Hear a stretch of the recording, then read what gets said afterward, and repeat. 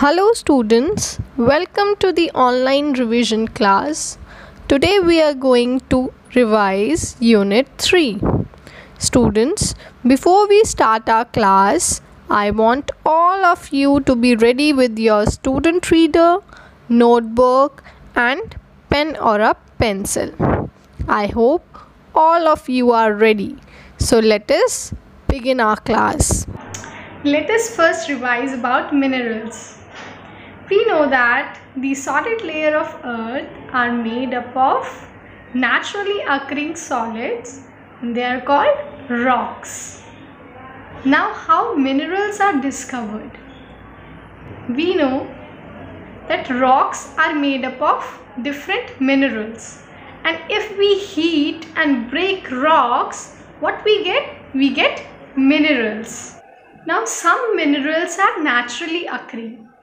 They are not made by humans, and some minerals are inorganic. Inorganic means they are non-living and they are not made of or coming from living things. So they are non-living. Some minerals are solid and some minerals have crystal structure. Now, in earlier times, how minerals was used?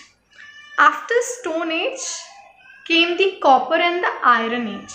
So what happened? Humans started using copper for making utensils, weapons and currency.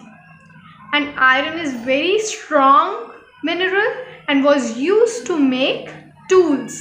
You can see all the tools in the picture. Yes. And the weapons made from copper, that also you can see. Which is the most abundant mineral found on earth? So that is feldspar. Feldspar is the most abundant mineral on earth, and it is used in dinnerware, bathroom and building tiles.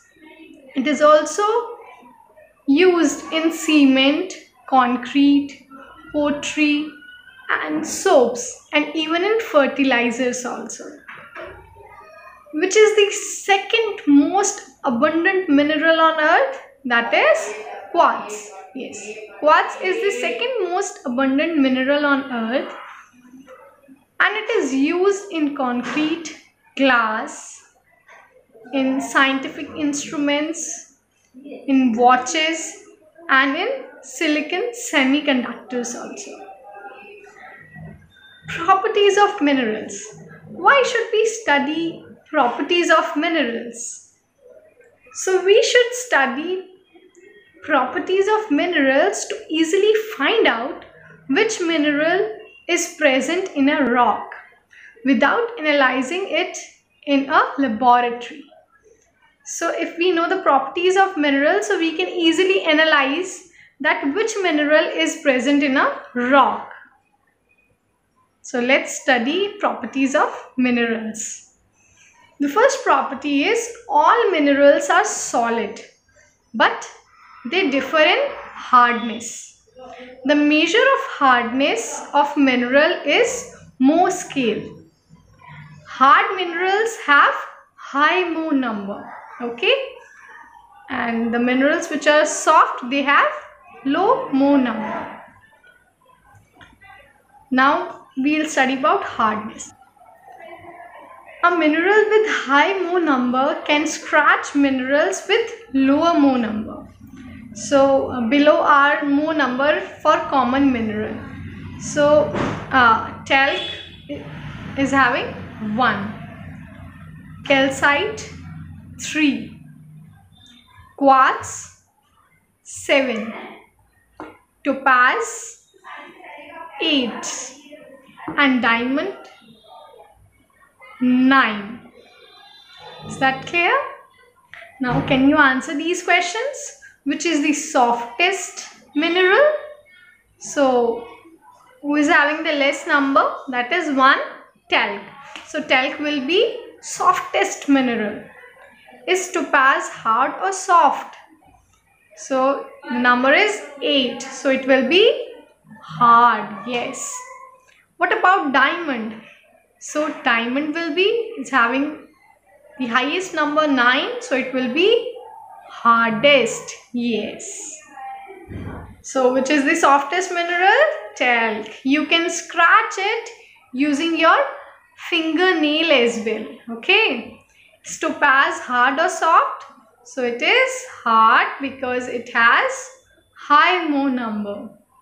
What about diamond? So diamond is the hardest.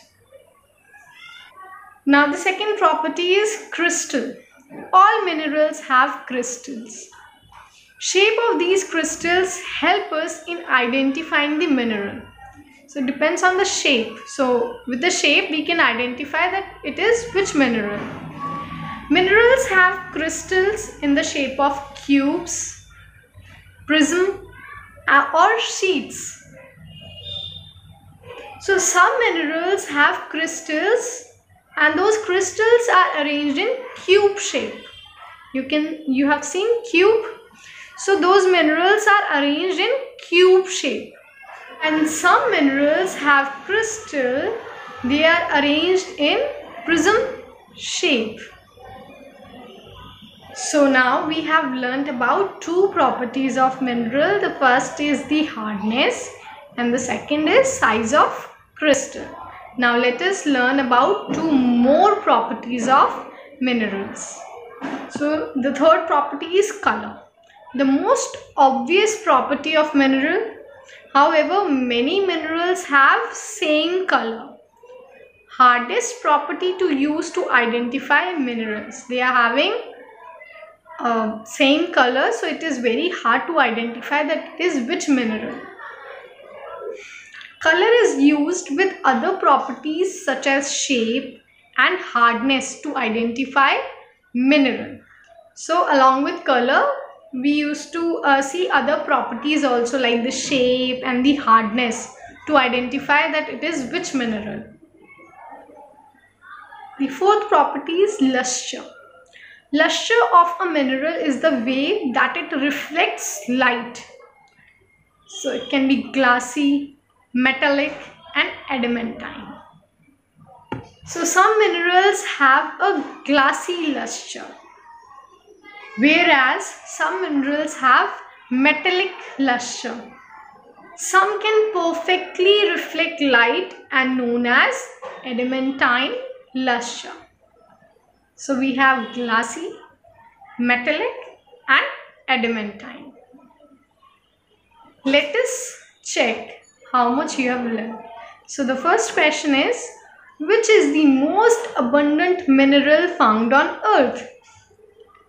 In today's class only we have revised. Just think, which is the most abundant mineral found on earth? I hope you know the answer. So the answer is feldspar. Yes, feldspar is the mineral which is in abundant. It is the most abundant mineral which is found on earth. Now second question. Which is the second most abundant mineral found on earth? The most abundant mineral we know, feldspar. Which is the second most abundant mineral? The answer is quartz. Yes, quartz is the second most abundant mineral found on earth. Third question. Which rock can you find quartz in? So quartz is found in which rock? I hope you know. So quartz is found in igneous, sedimentary and metamorphic rocks.